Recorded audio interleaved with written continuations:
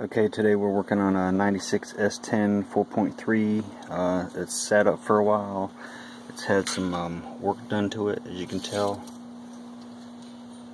But the main thing is the intake manifold gaskets were leaking, and when they got changed out, the timing didn't go back in properly, so we're going to work on that and then give it a tune-up. Okay, to verify that we're at top dead center, we can do a few things. One, stick a screwdriver in the number one spark plug hole and rotate the crank and watch it spin out. And when it's all the way out, then you'll know that the piston is at top dead center. Also, obviously very hard to see, there's a mark right there, and then there's a mark on the timing cover. Get that lined up. But the thing is, there's two marks on the harmonic balancer. The second mark goes there. Then when you crawl under the vehicle, you'll see the first mark is right there, and it lines up with that notch. Obviously it looks off, but when you look at it at this angle, it'll be straight.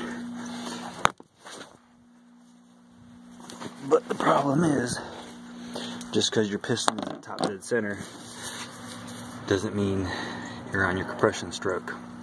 So I took a few things off so I could get to the valve cover. And to know that you're at top dead center on your compression stroke, your valves will be both closed, which means both push rods and rocker arms will be loose because the valves are closed. So we got the distributor out. See, I'm not sure what was going on there. Distributor cap out. There's the rotor. It'll get changed. Got the wires out, plugs out. Now these distributors are a pain in the butt.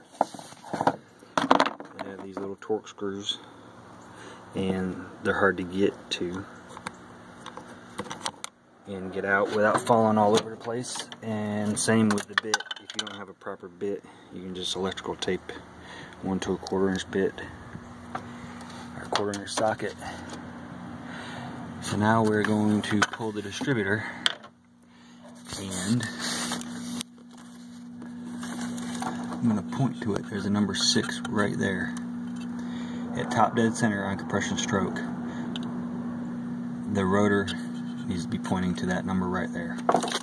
And where this cap sits like this, here's your number 1 right here. And if you follow it, it actually goes all the way over here, so when you flip it over, that's where your distributor will be pointing to. You would think that that contact would be the number 2, but number 2 actually travels to the next one. So we're going to get the distributor out, get it pointed in the right direction, put a new rotor on it, and we'll go from there. Okay, again, brought everything to top dead center, and on the compression stroke, if you bring it to top dead center and it's not on the compression stroke, your valves aren't closed on number 1 cylinder, then rotate the crank another 180 degrees. Got the distributor back in, and it's seated all the way down, which means the oil pump is engaged and the rotor is pointing to the number 6. The hardest part is getting the oil pump lined up, and you can fight it and fight it and fight it, because when you drop the distributor down, the gears have to line up, the rotor has to be in the right spot, and the oil pump has to line up with the slot on the bottom of the distributor shaft.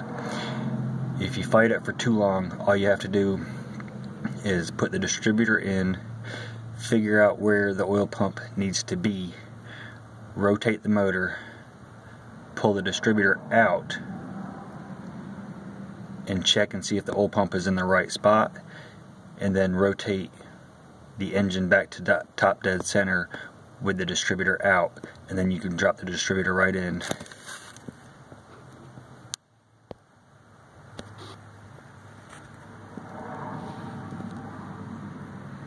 Okay guys, got the 4.3 back together after replacing the intake manifold gaskets and then putting the distributor in wrong and getting all that messed up. So I fixed that. New plugs, wires, cap, rotor. Still needs some work. Bypassed, locked up air conditioning compressor. Alright, first fire. Let's see what we got.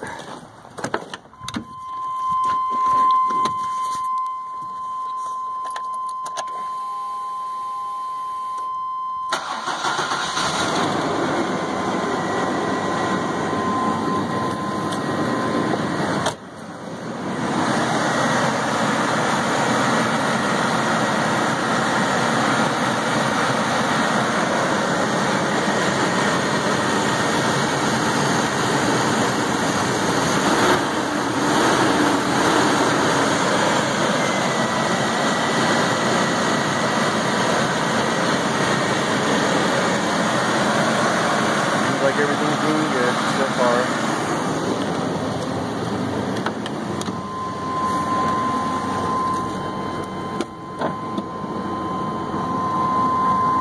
Plenty of oil pressure still.